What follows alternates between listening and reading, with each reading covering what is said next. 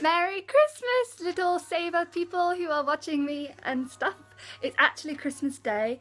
I apologise that I haven't done my second part of Christmas before Christmas, so you can actually save money this year, but I'm hoping that you'll be able to save it next year. But I'm going to show you some things to do with Christmas dinner which you can save. Number one is make Christmas pies and desserts.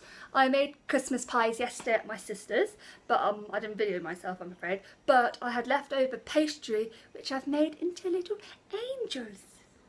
So these are my little angels, made out of the leftover pastry. Yes, I got angels with boobies, because I didn't want to waste it. I don't want to throw my pastry. I didn't have any tray space, so yes. Number two. If you haven't guessed it already, this is Yorkshire pudding batter. Wahaha. Make your own Christmas puddings. Aunt Bessie's is a rip-off, and these are so much better, and they're very, very, very nice. You can't see it very well, but in there is Mother's master Christmas cake. Again, make your own Christmas cake. So much cheaper. Imagine buying that in a shop. That'd give you a good 20 quid, I swear. And remember that we can cook red cabbage. That's what I did in my introduction video. It was didn't want to waste my red cabbage, so I made one, which is also cheaper. And so we'll be eating red cabbage today as well. And another one to save you loads of money on Christmas time is to make your presents. So for example, obviously it depends on what you want to make. I'm very textile-y, and so I like making lots of things, such as I made my sister these cushion covers. Proper zip and everything. Oh, I do the white one. The white zip and everything. These used to be, we got this from IKEA. These used to be sofa covers, but they got too worn away. You can't see it very well. But then I turned it inside out and made them into cushions. And that cost me like £1 for like a stupid amount of material, and I made 2 cushion covers out of that. And the zips I got off things. And then this one, I made this for my sister. So Bambi, Pocahontas, Disney Council and Alice. And I made this out of material that was left over from when I made a shirt. The white was a bedsheet and the black was a bedsheet. And it didn't take me too long. And the cotton wool inside is, I bought a cushion a while ago, and just for cotton wool. So I bought like a £1 cushion from the charity shop and just stuffed it. And I also made my sister bunting, Merry Christmas and Happy New Year bunting. Yeah, but you can do, like, there's so many different things that you can make. You can, I don't know, make cakes. Like, well, I can't think of anything that isn't textiles, because that's what I do. But yeah, you can make them stuff. So if you're good with wood stuff, make them that. If you're good into making jewellery, maybe make them jewellery. Obviously it takes a lot more time to do that rather than just going out in the shop. But it's lovely. I think it's so much nicer to give someone something that you've made. So I also crocheted a blanket for my niece, even though she's only like 2 months old. My sister absolutely adored it, and it just made me feel really, really nice, like I was actually giving them something that was really personal, rather than just buying something for the sake of buying a present. So yeah, make presents, saves you money, and is more thoughtful. You could also make decorations as well. So a bit more of a snazzier version. I did these a couple of years ago. I made some little tree decorations, like Christmas pudding. They're fun, just made out of some felt that I bought, put some cotton wool inside and some leftover like string. Bit more simple, you can make chains. I think I used an old cracker box. So I obviously had the gold and the stuff. You can say you've got bits of paper that I've got nothing on one side. You can make snowflakes and put them up. You can, what was the other one I was thinking about? Pom-poms. You can make pom-poms out of some leftover wool. Do different colours of that.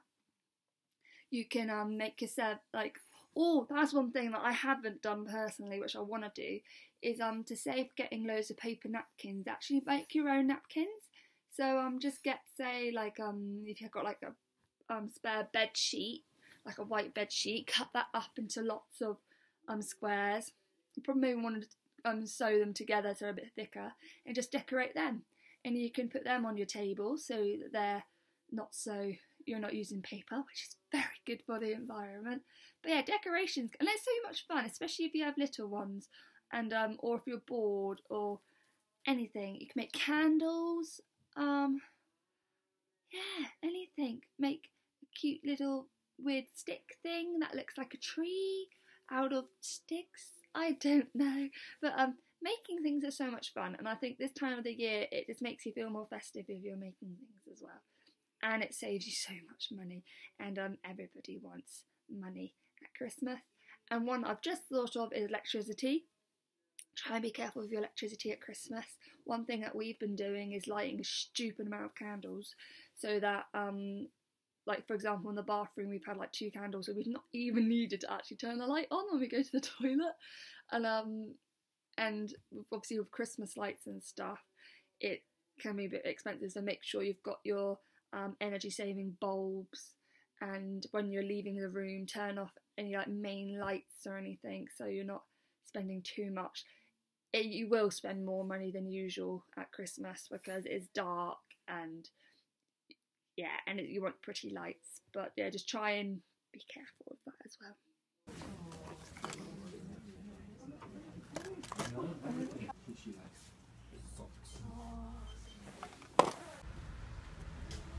Long.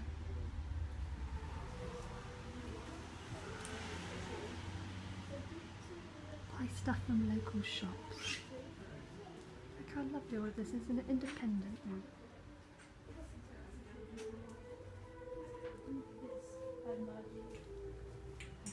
Buy stuff from independent shops.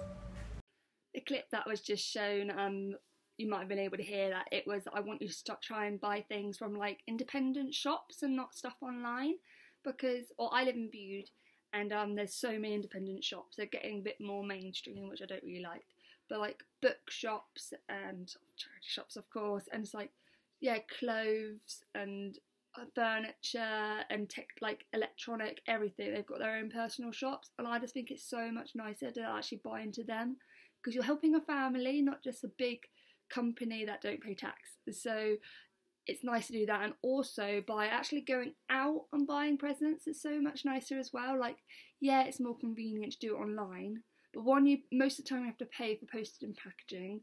If you don't, alright. It has to travel, it has to be packaged to even travel. It's the cost of travelling as well, and the environment.